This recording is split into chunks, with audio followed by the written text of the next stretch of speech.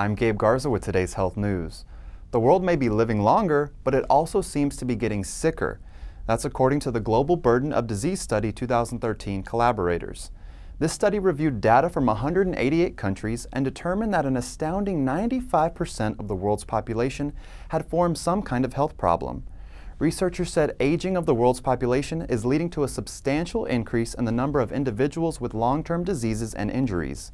Make sure you speak with your doctor about how you can live a long and healthy life.